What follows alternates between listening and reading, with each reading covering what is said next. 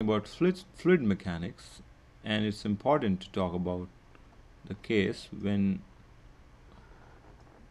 what is the variation of pressure for a fluid which is at rest. So we have this container which is full of fluid, and the fluid has a density rho.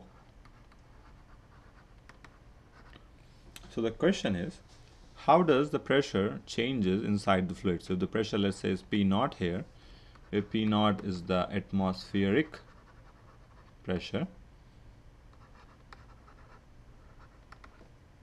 We know that there is atmosphere all around which has a pressure of its own, which it's putting on everything which which is in contact with atmosphere.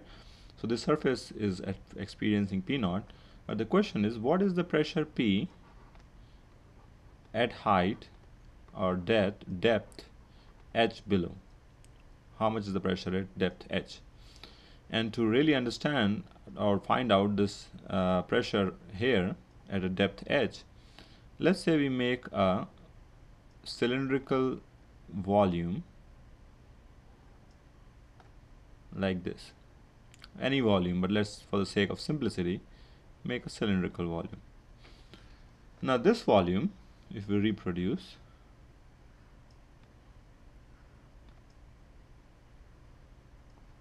has an area of A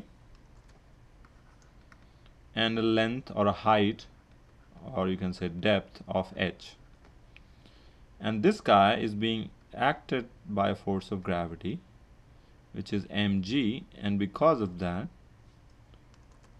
if we consider the layer here, this is the layer here, the bottom of the cylinder, this layer is experiencing a force downward because of gravity. So what is the force on the bottommost layer? Well, the force is nothing but force of gravity, and then all you have to do is calculate the mass of this whole thing.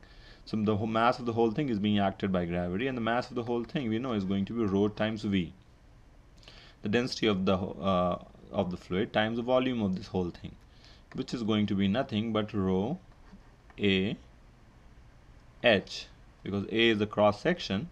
Any cross section does not have to be cylinder. Let's say A is the cross section, which is same throughout, and h is the height. So rho and AH becomes the volume of the whole thing. So AH is the volume and rho, which is the density, multiply them and we get the mass of the whole thing.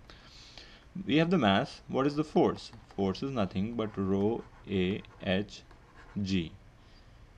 And what is the pressure because of this thing? Because this is putting a pressure, then that means pressure is defined as force over area, because there is force, there should be pressure also, and that gives us rho gh. So the pressure because of this cylindrical or any block is rho gh. So pressure here actually is going to be, total pressure is going to be P naught, because P naught is anyway acting on top of the surface, which will just transmit downward. This pressure will be transmitted downwards, plus rho g h. So this is the total pressure. So as we go down, the pressure increases. That's why we see that deep water fishes are actually very thin because of the high pressure they have to tolerate. That's why they are pretty thin. So as we go down, pressure increases, and this is the formula.